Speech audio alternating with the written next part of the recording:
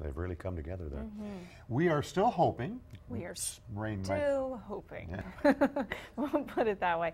It's there's some rain out there, but it's just well to our south. It's down near the San Antonio area right now. So a forecast for the rest of your evening looks something like this. Right now we have overcast skies. It's still very mild, very humid, and not a lot on the radar here locally, but can't rule out the scattered shower or storm overnight, and everything will wrap up by tomorrow morning. So by noon, you'll see a little sun peeking through. We'll be right back in the mid-70s.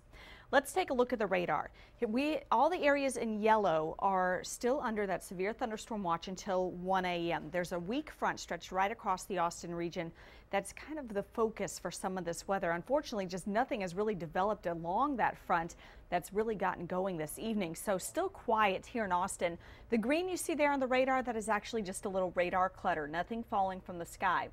Zooming to the south a little bit, though, that's where that stronger weather really is. San Antonio about to get hit with another round of storms, but the bulk of the activity stretches from Houston to San Antonio, just south of our region. So why is this all happening? There's that weak front that I was talking about right near the Austin area, kind of providing the emphasis for a little of those storms to develop, but nothing really getting going in our region. Can't rule out one or two more storms overnight tonight, and there's still the potential that they could become strong to severe, but it's becoming less and less likely as we go further into the evening hours, especially as this front becomes weaker and maybe drifts a little bit further south.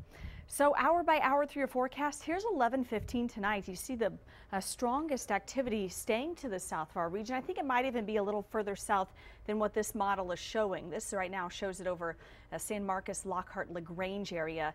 Already it's further south than that. As we go forward into the overnight hours, everything weakens after midnight, and then by early tomorrow, maybe a scattered shower or two, and everything wraps up early morning hours here in the Austin area. By the afternoon, we'll see those clouds breaking up, a little sunshine out there, and it's going to be another pretty warm and humid day. Cloudy skies right now, 76 degrees, overcast, and 74 out of ABIA. Our winds are out of the north and east as you see that front just to the south and east of the Austin area. Very light out at the airport. Temperatures in the mid-70s across the board. Tonight will only fall into the low and mid-60s, and for tomorrow, with the afternoon sunshine, another warm day. We'll be right back in the low 80s.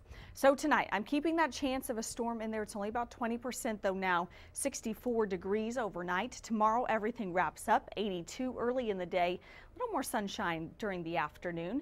And your 7-day forecast. Check out the rain chances that continue all the way through Thursday. Small chances Monday, Tuesday for maybe an afternoon shower or storm.